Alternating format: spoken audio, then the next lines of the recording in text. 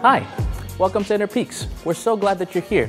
Is this your first time here, but you don't have any climbing experience or equipment? Don't worry, we'll get you started with everything you need to know to have a great time. Let's show you what to expect when you come in.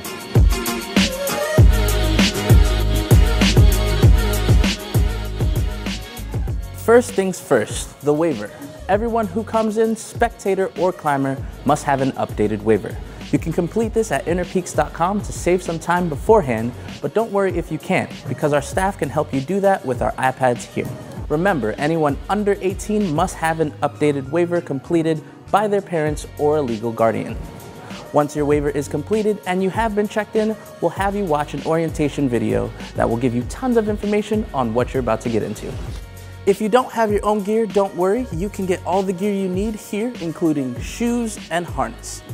We'll have you all set before you get going. Once you've watched the video, you'll know much more about Inner Peaks and how we work.